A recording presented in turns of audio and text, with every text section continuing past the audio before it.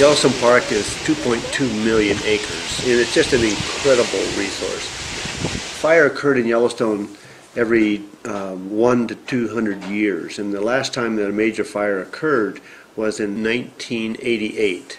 800,000 acres of the park burned to some degree.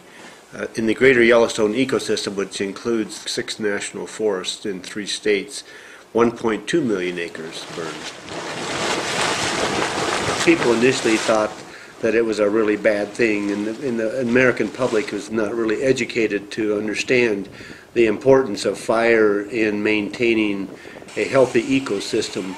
Natural processes are only maintained by other natural processes, which includes predators, fire, understanding that Mother Nature can figure most of this out by herself and does not need the help of man.